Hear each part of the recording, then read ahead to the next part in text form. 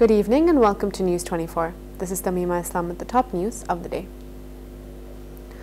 Awami League General Secretary Obaidul Qadir made it clear that those involved in misdeeds will not be given tickets in the upcoming 12th parliamentary elections. Awami League central leaders said that the election would be held under the ruling party in accordance with the constitution. The leaders made the remarks at a discussion meeting on the 75th birthday of Prime Minister Sheikh Hasina.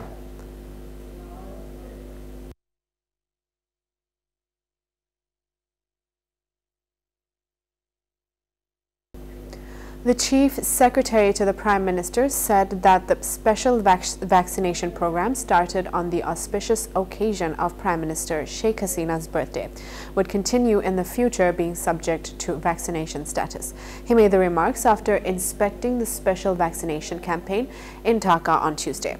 He stated the government also took a plan to administer the vaccine at a dose of 1 crore per day in the future.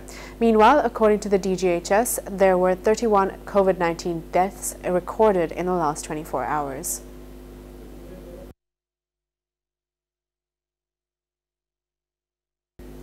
The High Court extended the bail of BNP chairperson Khaleda Zia by 1 year in 5 separate cases. As a result, her bail was extended in 3 cases in Dhaka and 1 each in Narail and Kumilla. On Tuesday, the High Court bench headed by Justice Mohammed Abdul Hafiz heard the bail pleas of the cases and ordered the extension of bail in 3 defamation cases in Dhaka and 1 in Narail. Furthermore, a High Court bench headed by Justice AFM Asaduzzaman also extended her bail in a case of sabotage in Kumilla.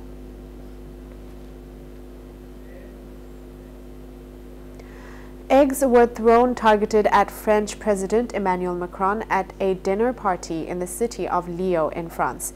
Leo Mag posted video footage of the incident on Twitter. In the crowd, security forces surrounded Macron when a thrown egg fell on the president's neck. One person was later seen detained in the crowd. However, motive of the incident is not yet known.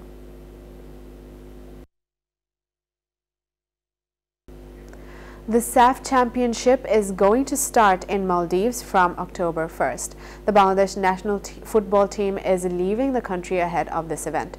Alita Kingsley of Nigerian origin will not be playing forward for the Bangladesh team as he did not get clearance from FIFA and AFC. There will be no group stage in this year's SAF Championship. Each team will be playing against each other in this 5-team tournament. The top 2 teams on the points table will advance to the finals.